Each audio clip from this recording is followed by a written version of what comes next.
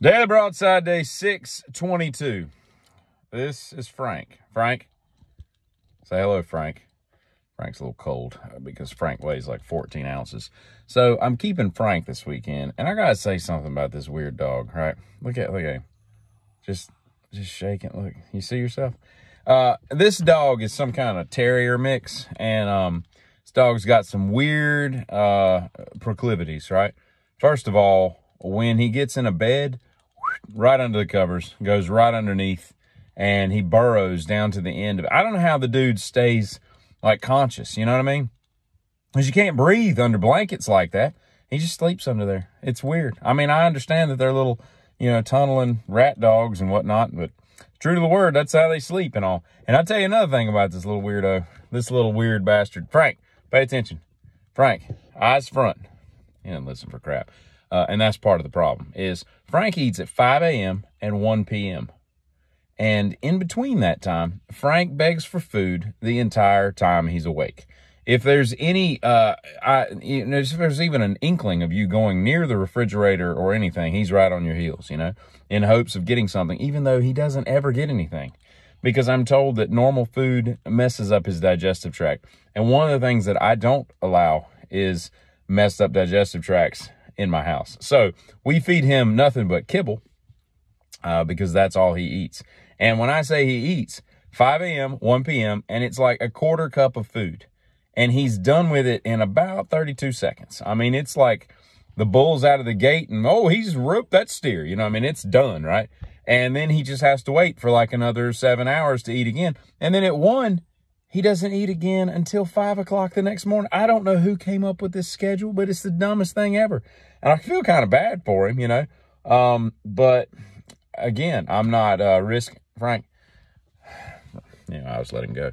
But I'm not risking that him putting Frank all over my house, you know what I'm saying? If you're picking up what I'm putting down. But interesting dog, I'm telling you.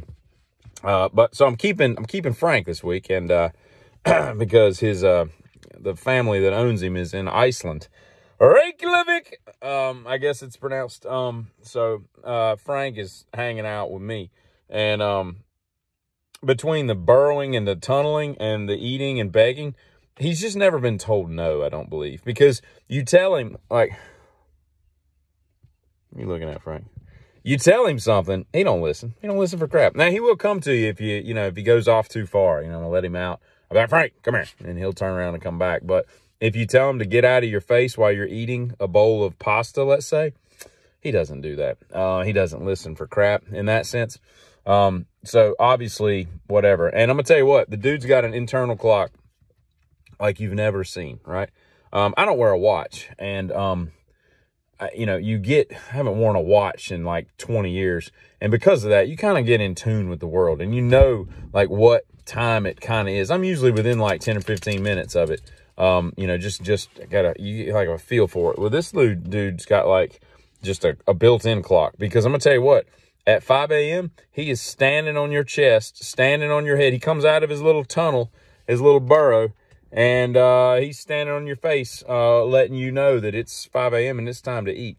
And I want to be like, just go back to bed for like 3 hours, and then you can eat at 8, and then we can push 1 o'clock to like 6 o'clock, and it's a little bit more normal, and you're not starving from that quarter cup of food you ate. But I digress. It's just weird how on time that dude knows what time it is. It's very odd. Last night, I went to a comedy club, as I might have mentioned yesterday. And I'm going to tell you what.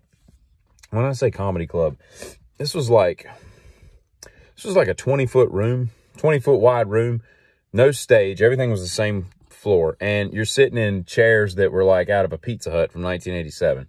I mean, my ass was numb. I was only there for like an hour and a half, and it was just like, oh, these seats are horrible, It's like a seat you would find in like a pizzeria in Jersey or something, And so we're sitting there and watching, and it's just basically like open mic. Everybody gets 5 minutes, and it was just so bad.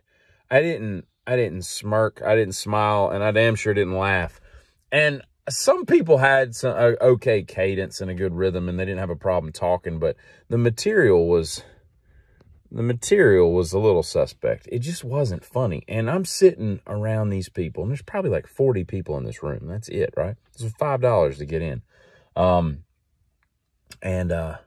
I'm sitting, and this girl next to me is laughing like it's the funniest thing she's ever heard. Every like 12 seconds. And I looked at her a couple times, and I'm like, you know, I don't understand. And it's not the alcohol, because I mean, they just opened the place. There wasn't enough time to get drunk enough to be that happy. I don't get it. I guess people have I guess there's people that just have, maybe I have a snobbish sense of humor. You know, the things that make me laugh, you know. I like a Louis C.K., a Bill Burr, a Dave Attell, a Daniel Tosh, you know, that kind of stuff. It makes me laugh. It makes me audibly, joyfully laugh. But these dudes last night, I'm just like, it's more like, God, I just feel bad that you're even up there, you know. So one dude was like, God, he had to be 6'4", 350 pounds. And he started off by sitting down on a stool, and limping up there at the stage, and started by talking about how he had gout. And I'm like, was this a joke? It wasn't. He was just telling us he had gout.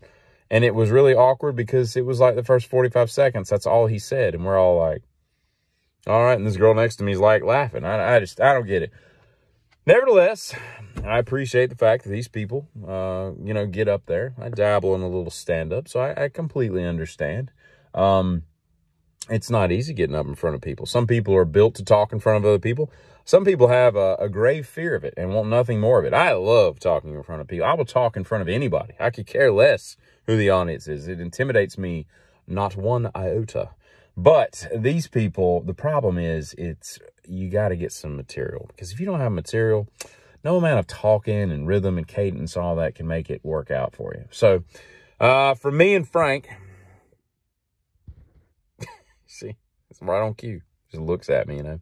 He's got like this white, like, look at like the white, like, eyeliner fur around his eyes. It's kind of weird. But for me and Frank, y'all have a great what's left of your Sunday. And currently Duke's up by like 20-something at the half. Let me get him.